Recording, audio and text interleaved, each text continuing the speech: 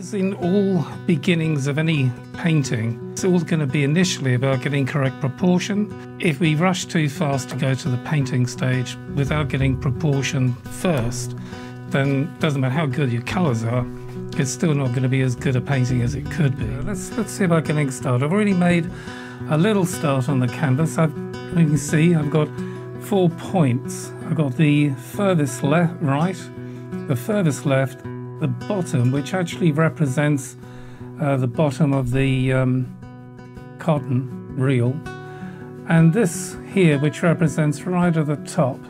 My very first mark is going to be where the top is, where the absolute top of this bottle is here.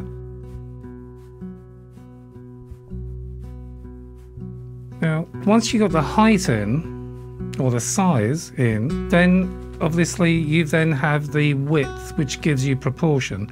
If your width is too small, it's going to be out of proportion. If your width is too wide, it's going to be out of proportion. Interesting thing about a lemon is that you get into the dark shadows around this area. By making yellow dark or darker, it's very easy for it to go green. So we have to compensate for that as we work our way through. These first marks are quite crucial to get right. I think we're happy with those. All I want in these early stages is the correct height, correct width, and correct location of the canvas. Okay, so let's look at now adding some dark. So the raw umber and the French ultramarine blue mixed together will go pretty much a black, as you can see there. We'll put this in as a stain, very thin, not thick paint. We're not painting yet. Can you see what I mean by if you matched your lights and darks so they're all correct, the shapes, the values, you'd have an amazing painting. I've totally forgotten that these bottles are blue. You can just, it could be yellow. It doesn't really matter. What matters is that you're capturing, well, the key thing is make sure you're having fun, because if you're not having fun, then that's the most important thing. But if you relax into it, if you're happy with it, then you'll get a better result. So don't stress. Anything which makes it easier for you to do something is good. I'm just going to pick a darker colour. Bit of the red, bit of this black. Now the cadmium red light is an orangey red, which means there's quite a bit of yellow in it, if you think about it this way.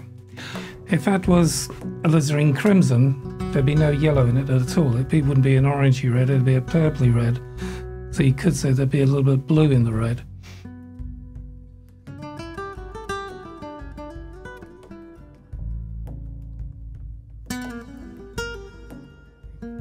So I'm going to leave that brush as that colour, and I'm going to go to a slightly different brush for the next couple of colours.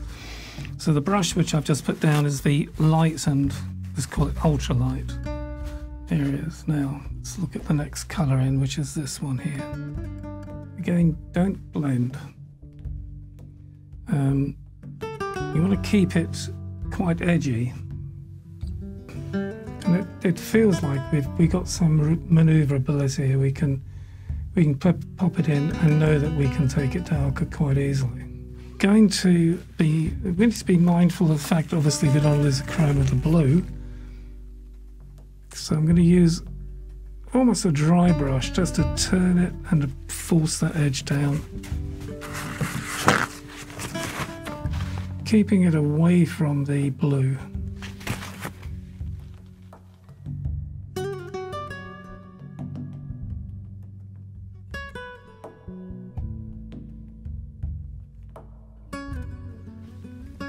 So that edge, this dark area I just want to reduce slightly, but I don't want to take it away, so I'm kind of tackling it a little bit gingerly,